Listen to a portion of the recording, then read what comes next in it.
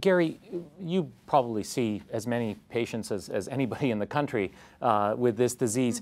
How many of your patients diagnosed with differentiated thyroid cancer never progress to metastatic disease? If you can give us a sense. Well, a lot of them never progress to metastatic disease. So we're really talking about a select population here.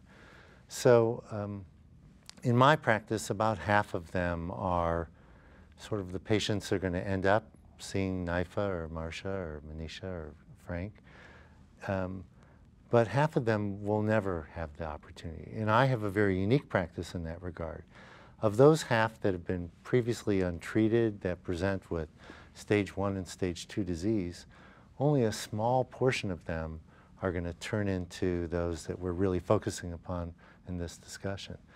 So it's an important point that surgery is a very effective treatment for many patients with thyroid cancer, and especially when we talk about the differentiated thyroid cancers. When NIFA mentioned Hürthle cell carcinomas and the tall cell variants of papillary thyroid carcinoma and the poorly differentiated thyroid cancers, when we see those patients initially, we know that they have a disease process that we're much more concerned about than those that have a 1.5 centimeter thyroid mass that's a differentiated thyroid cancer. Yeah, the histology really does make a difference, and good points. Frank, now let's say we have a patient with radioactive iodine-refractory disease, fulfilling the criteria that Manisha talked about for patients you would begin to think about systemic therapy. How do you choose between the available therapies or clinical trials in this patient population? Yeah, that's really a good question, Ezra. And thanks for asking. I first want to say, when I started after my fellowship, my first patients coming with thyroid cancer was like, wow, I have nothing to offer you. It's like I dreaded seeing these patients come through the door. And now it's so interesting. In the last few years, we are approaching having 4 new agents to be FDA approved, if not approved already. So that opens up a whole landscape of treatment options for people.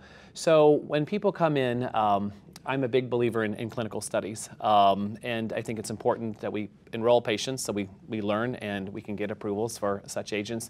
So I usually talk to them about a clinical trial with a TKI. So we were active participants in the Decision trial. We currently have the trial with vandetanib versus placebo open at our center. Lenvatinib was presented at ASCO yesterday. The data was an active clinical trial. So what I do is I tell patients I like to try to maximize the amount of time that we can get with your progression-free survival. We explain that we can't cure this kind of cancer, but that we can actually make a difference by using these agents. So my preference is to start with a clinical study if a patient is interested, and then I will progress to sorafenib or another TKI. Sometimes you have a difficult time getting the things approved based on insurances. And then even off-label, I've used mTOR inhibitors. So before I even had the TKIs available or the clinical trials, we'd give a simple oral Cytoxan every other week, 50 milligrams, Monday through Friday, and daily rapamycin, and had some very nice responses with that. So those are various treatment options I give people. If they're not interested in a clinical trial, I'll basically start with sorafenib because now that's the FDA-approved agent. That's great, and you're quite right. The options for these patients has expanded tremendously in the last several years, just very short period of time. You mentioned sorafenib.